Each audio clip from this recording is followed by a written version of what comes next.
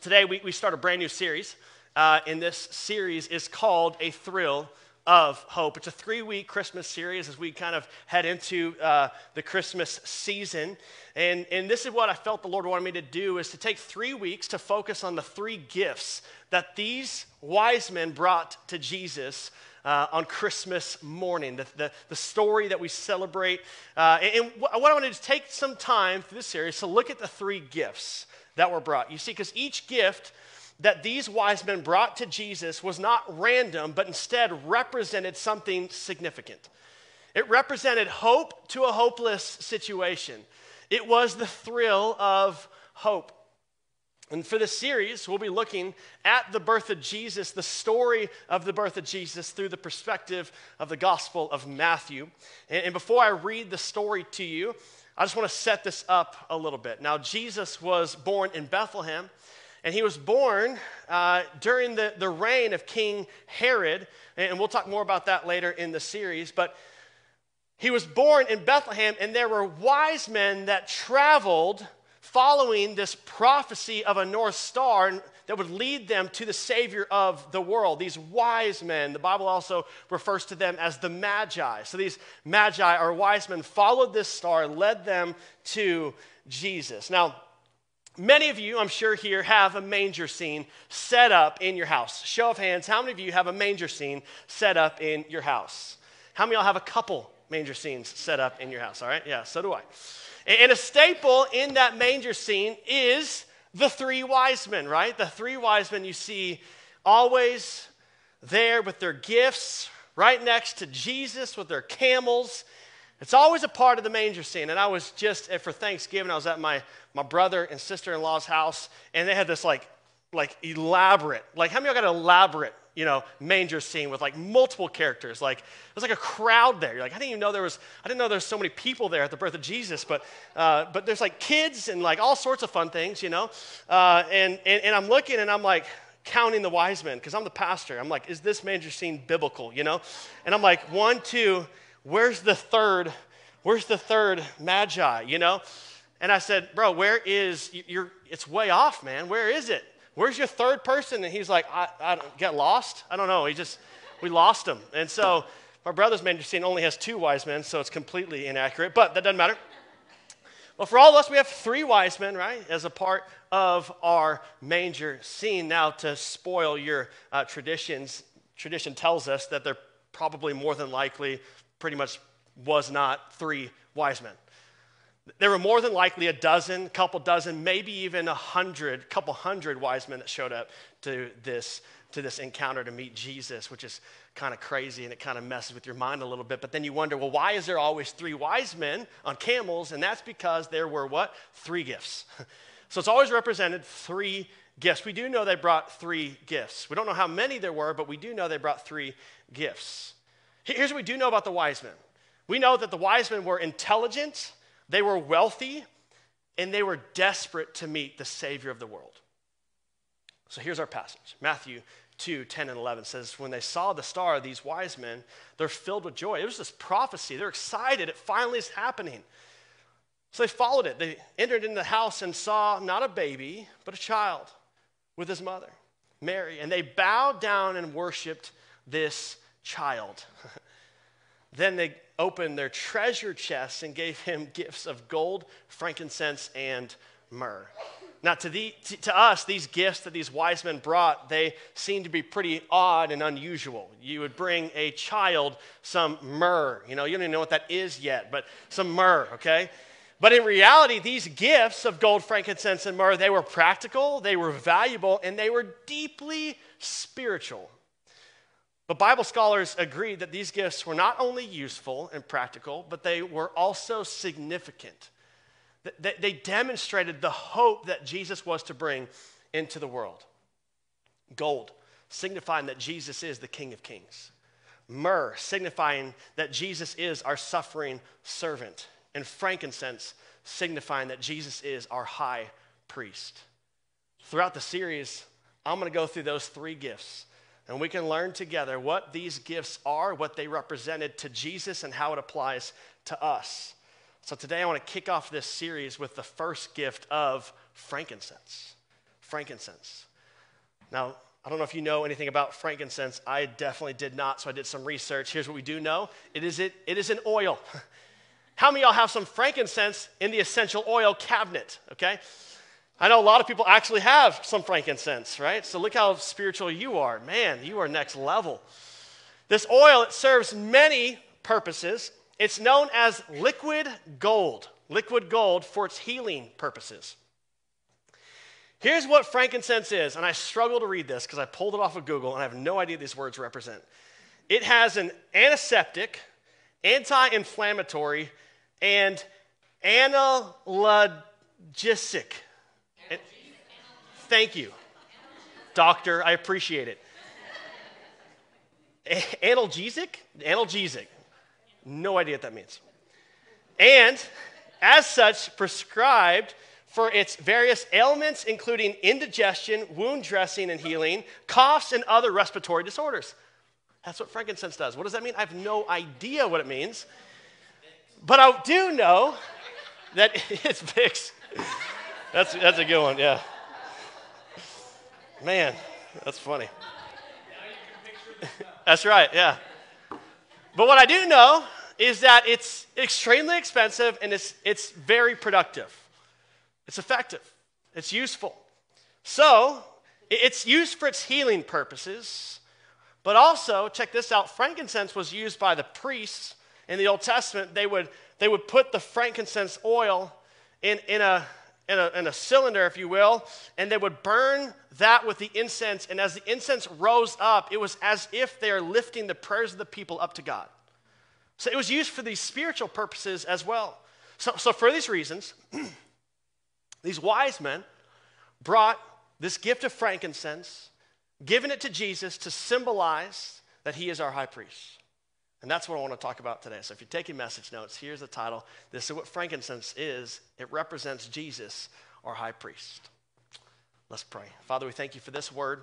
Would you speak to our hearts today about who Jesus is as our high priest? It's in your name we pray. Amen. Okay, I want to read the second part of that verse once again, our theme verse, verse 11. These wise men, they entered the house. They saw the child with his mother, Mary, and they bowed down and worshiped him.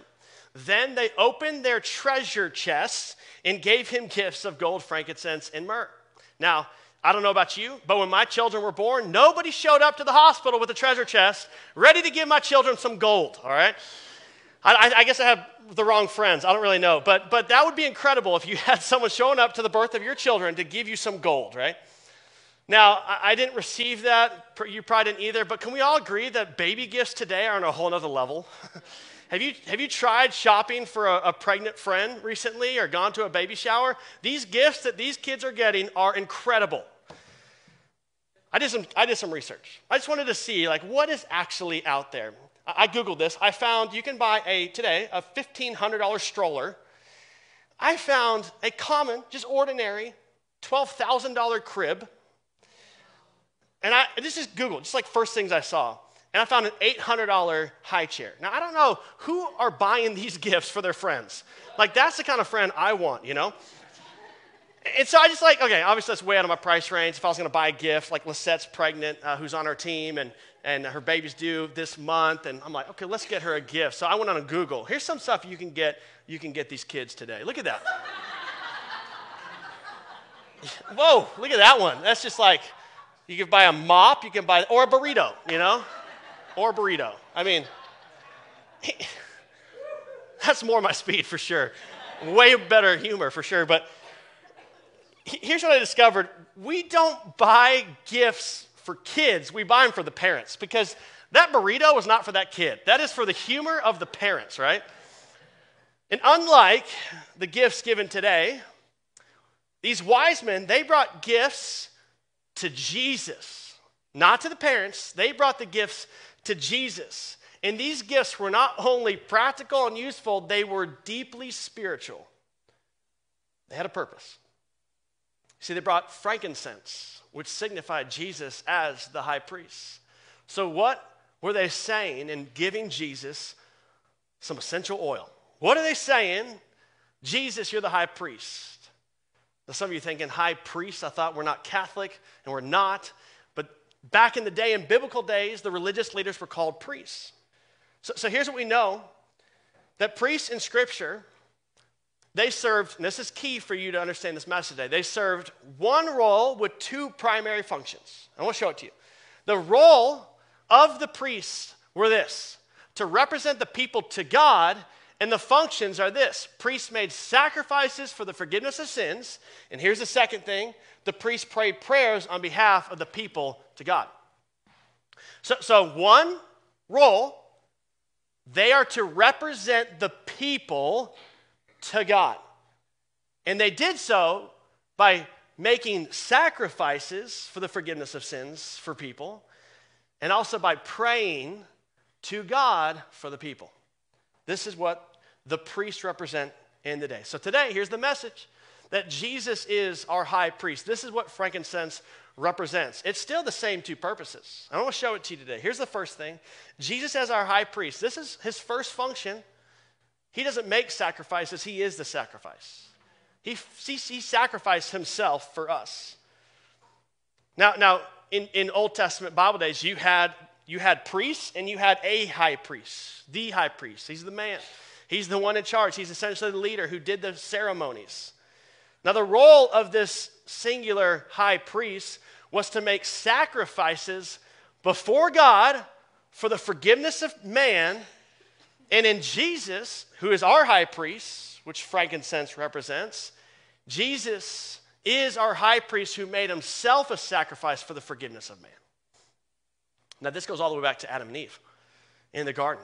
Adam and Eve sinned against God. There was not sin until Adam and Eve entered the picture, and now sin is present. When that sin took place, two forces were at work. And I think you would see this in your life as well today. When sin is present, here's what's happening. Two things at work. There's the sinfulness of mankind and the holiness of God. Two things, two forces, two things at war. The sin of man, the desire to sin, the desire to commit sin, to do what you want to do, to be selfish, to sin, and the thing you're combating against is the holiness of God. This is what happened in the beginning in the Garden of Eden, and it happens today as well. Now today in our culture, we refuse to acknowledge anything as sin. Now who's to tell me that I'm sinning? Here's one that many people love. It's my truth. My truth. Like, it's like you're a baby and saying that, you know. If it feels good, do it. If it feels good, do it. What's true for me is good for me. These are excuses that we make as a culture to refuse to acknowledge sin. It's my truth. It's my truth. And one person said this: sin is an outdated term used for children to trick them into being good. That's how we view sin today. And here's the challenge that we face. Sin is real. And we must realize the consequences and the weight of our sin. Because we teach this to our kids, at least we should. Sin has consequences. If you do something bad, there's a consequence to your action. Sin has consequences. However, this is what you have to understand for today. If we don't understand the holiness of God, then we will always have a casual approach to sin. If we refuse to acknowledge the holiness, the weight of God, then we'll just be nonchalant. It's just sin. What's the big deal? But God is holy. And what does it mean for God to be holy? This word holy in the Greek is this Greek word hagios, which means separate. God is separate. There is no one like him. He is flawless. He is perfect. He lacks nothing. He needs nothing. He stands alone. He is separate. So what we have to understand is that the holiness of God is not an attribute of God, which is what we do. But the holiness of God is not an attribute of God. Holiness of God is the perfection of all of his attributes. Meaning this: his power is holy. His grace is holy. His mercy is holy. It's the fact that he is separate that makes him worthy of our praise and worthy of our devotion. He is holy, and we're not. We're sinful. The scripture teaches us that we were born that way. We were born sinful and separate from God.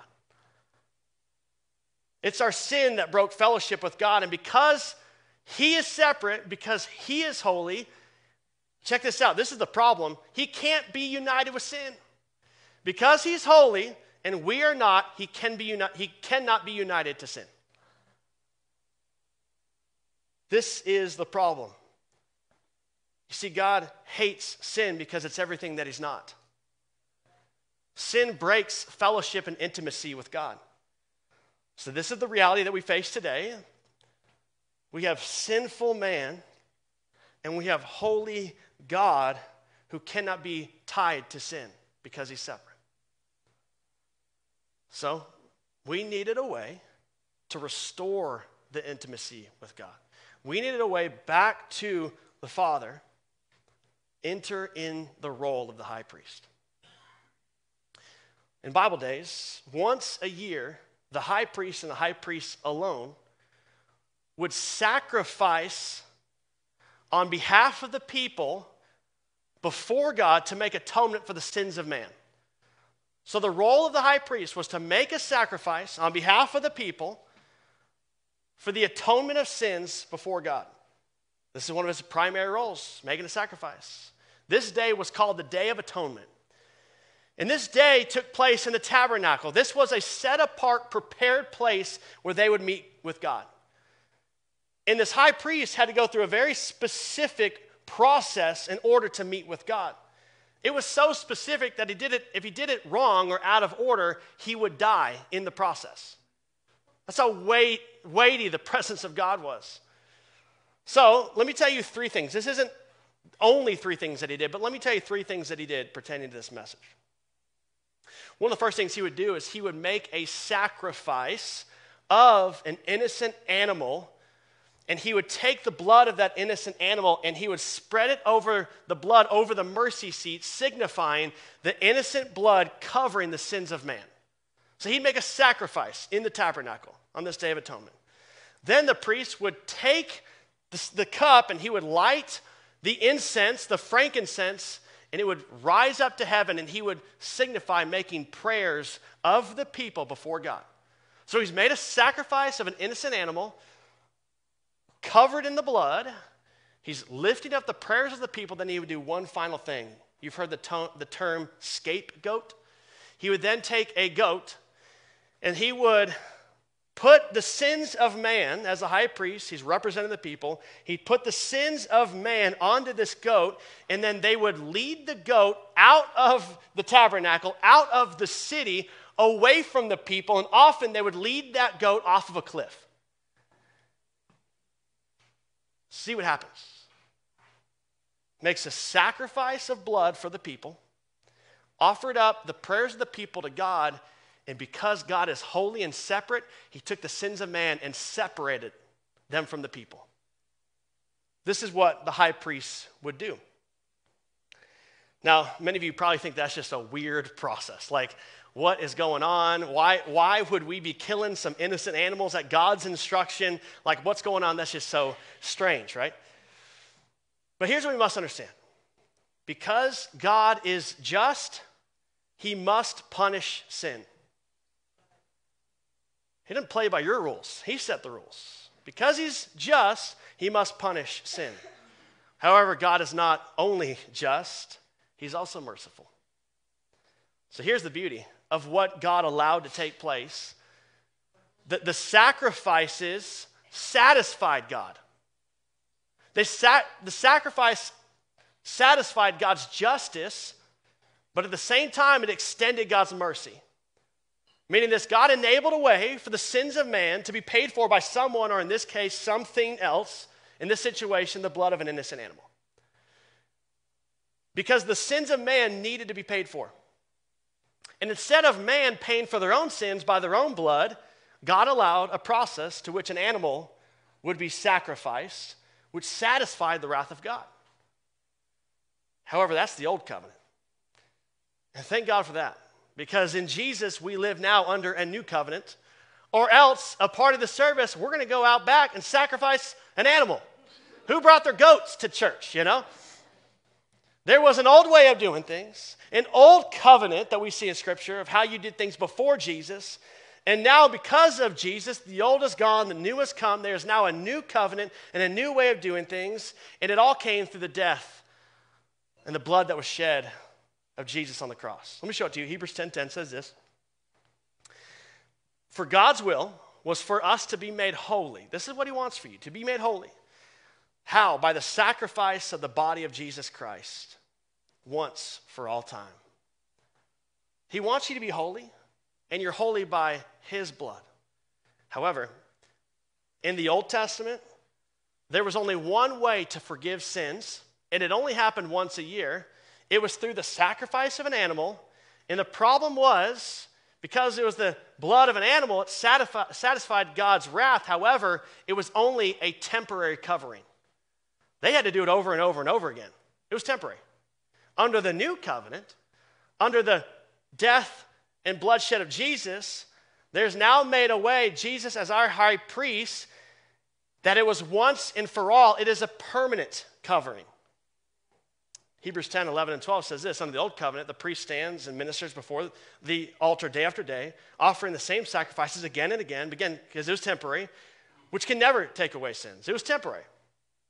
But our high priest, this is good news, church, offered himself to God as a single sacrifice for sins, good for all time. Then he sat down in the place of honor at God's right hand. Jesus, as our high priest, did not sacrifice an animal for temporary covering.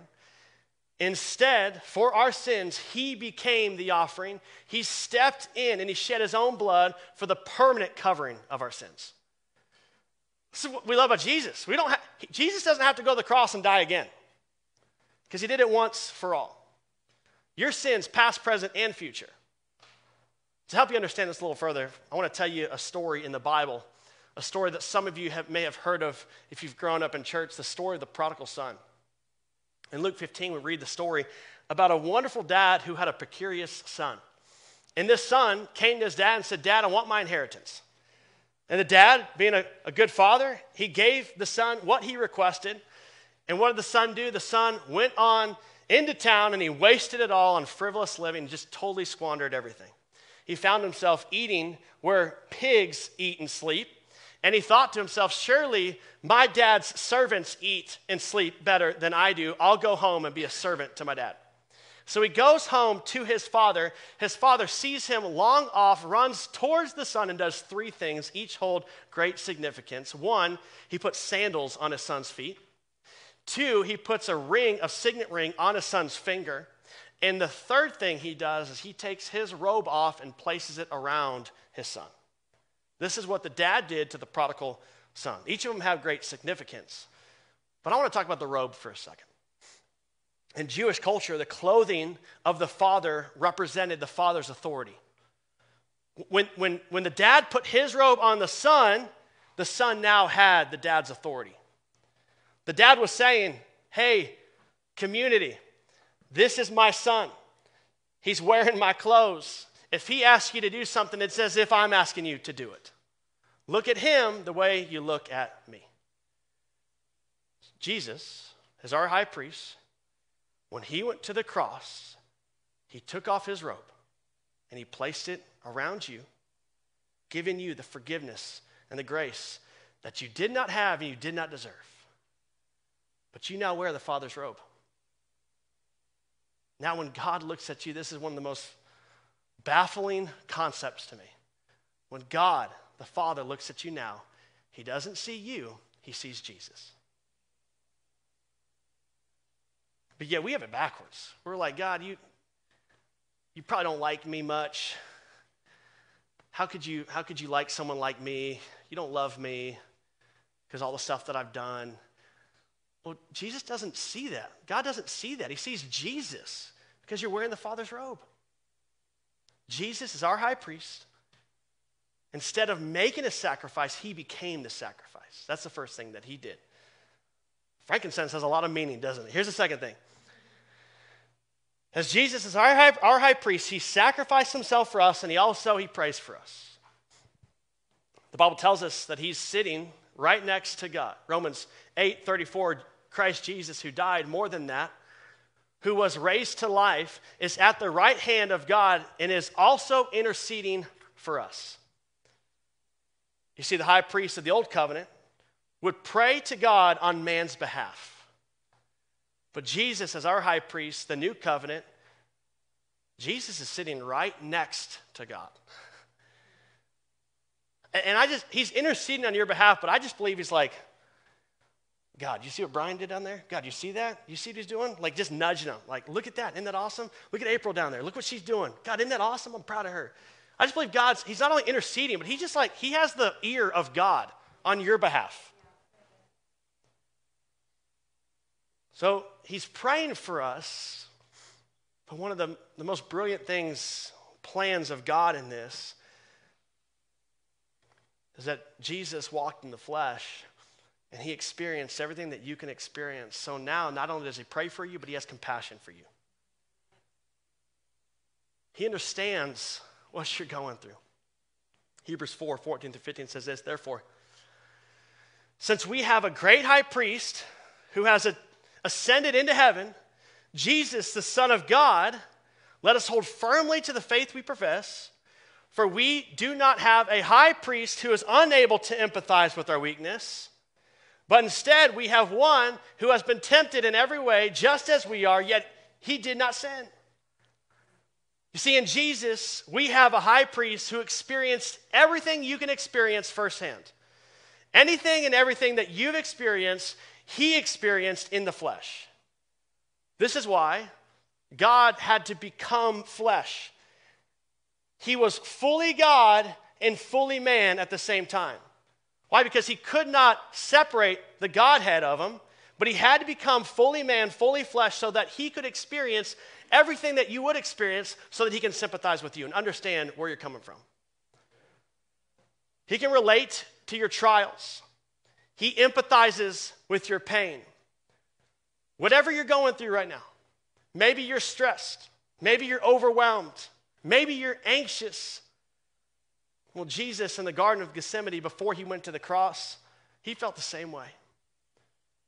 He was praying to God. He knew where he was going. He knew what was going to take place. And he was so anxious that he was sweating drops of blood. He was facing something so serious and so significant that he didn't know if he could go through with it. So he prayed. If you have friends who abandon you, friends who are not there for you when you need them most, Jesus understands. His friends denied him. They said they didn't even know who he was. If you have family that's a little crazy, anybody got some family that's a little crazy? You're sitting next to them, so don't raise your hand. Jesus understands, because the moment Jesus made the announcement to his crazy family that he's going to be Messiah, they called him a lunatic.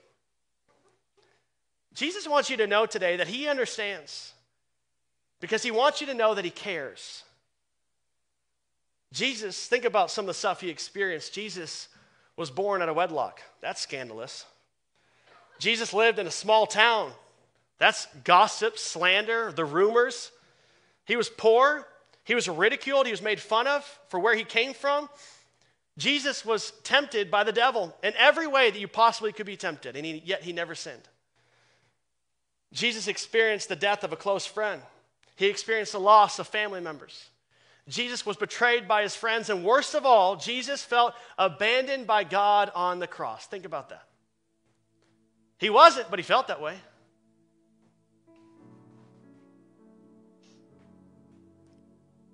When Jesus was up on the cross, giving his life for ours, just like the Old Testament talked about the scapegoat, he took all the sins of mankind, put it on himself on that cross.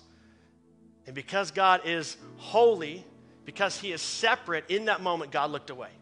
He did not abandon him, but he looked away because he cannot be one with sin. This is why Jesus cried out, my God, why have you forsaken me? I think oftentimes when we look at that scripture, it's confusing. But here's what happened. God is separate. Jesus took on the sins of man, and God looked away. Jesus felt that. I don't know if you ever struggle to connect with God. You feel like God's nowhere around. You struggle to be in his presence. Jesus even understands that. I heard this a while back. Someone said, well, Jesus wasn't married.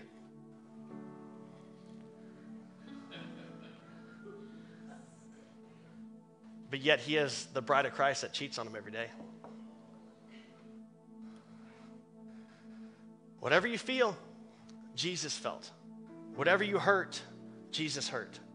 However you're tempted, Jesus experienced the same temptation. He is our high priest. He experienced anything and everything that you ever can or will experience. And he understands. He sympathizes. He gets it. He's been there. And he's the one that has the ear of God. You know, we do this as parents as well. When I was sitting down to write this message, at this very moment, not like any other point, but this very moment, my kid starts crying. Salem, my middle, was screaming in her room. And so I got to be a dad. So I leave work for a moment. I go in and check on my daughter, and she's laying on the floor, like all dramatic, just, she's like, kids are, she's just laying on the floor. And she's crying, and so I kind of go over there. I said, baby, what happened? I'm trying to pick her up the floor. She's like, Daddy, I stubbed my toe. Yeah, you guys feel that, You get it, because we've stubbed our toe before. So when our kid stubs the toe, we don't just say, what are you, an idiot? Like, you're crazy. No, you say, baby, come here. And I picked her up off the floor, and I wiped the tears out of her face, and I held her, and then I prayed for her. This is what Jesus wants to do for you. In your hurt, in your pain, he's not upset with you. He's not condemning you. He's picking you up off the floor, holding you, wiping the tears from your face, and saying, I understand. Let's talk to God. He's our high priest. He sacrificed himself, and he prays for us. This Christmas season, let's remember to celebrate the birth of Jesus. So think about this. John 1:14, God became flesh and dwelt among men, Jesus. And God had the foreknowledge to send these magi, these wise men, to come bring prophecy gifts. Things that Jesus will do. Gold, he is the King of Kings. Myrrh, he's our suffering servant. And frankincense, he is our high priest. So what do we do with this? What do we do with this gift of frankincense? Jesus being our high priest. Here's what we do. Hebrews 4:16. So let us come boldly to the throne of our gracious God. There he will receive his mercy, and we will find grace to help us when we need it most.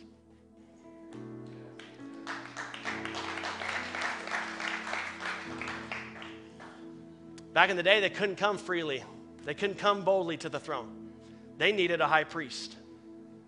But now, because of Jesus, whatever you're going through, whatever you need, you now have the ability, the freedom to come boldly before the throne of God, not because of anything that you've done, but what he has done. And as you come boldly to the throne, God says, what can I do for you? Why? Because you're wearing your Father's robe.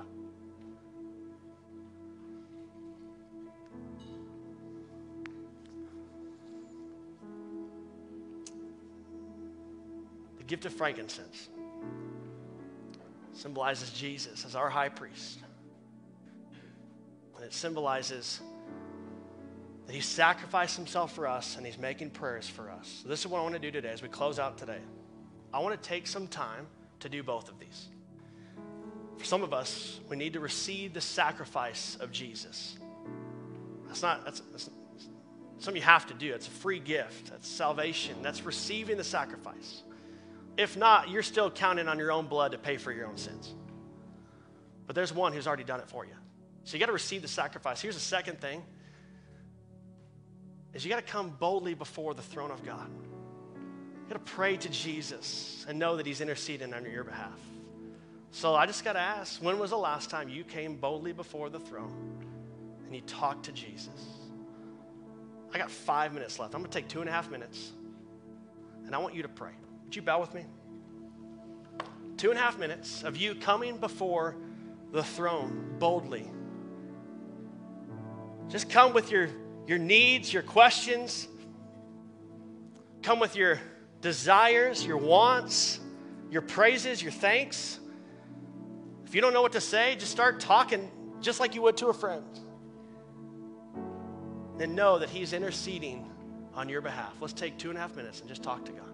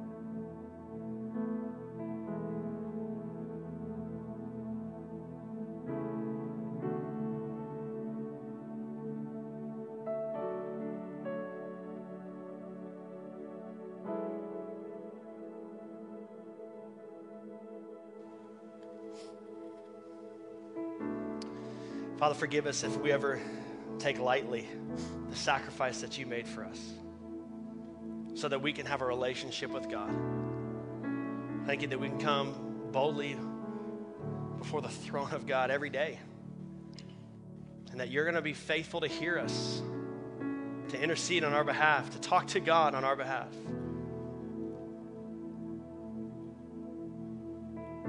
Lord, may we keep this in mind. Many years ago, they couldn't do this. But because of Jesus, we can do this every day. I thank you that our relationship with God has been restored. So thank you that you hear us. That you're not a distant God, that you are near to us. The Bible says he's nearer to you than you think. He's closer than you think. And finally, with our heads bowed there, I just want to talk about that second purpose, that he sacrificed himself for us. If somebody sacrificed themselves for us, we got to receive the sacrifice. There has to be a moment in your life that you just declare by faith that you receive the sacrifice of God. You receive the sacrifice that Jesus made on the cross for you. That you acknowledge that you were born sinful, that you are separated from God. Through Jesus, you take on his robe, you take on his sacrifice, and you receive the relationship of God once again. If that's you today, if you've never prayed a prayer like that, I want to lead you this morning in a prayer between you and God, beginning this relationship, making a declaration of faith this morning. Right where you're at, just say, Jesus, I know that I'm sinful. I know that I'm separated from God. But today I receive your death on the cross so that I can be one with God once again. I receive your forgiveness. Thank you for dying in my place so that I didn't have to. Thank you for shedding your blood. And today I give you my life. Would you change me and make me new? And I commit to following you for the rest of my life. In Jesus' name, amen. Amen. Can we clap and celebrate those who prayed that prayer? Amen.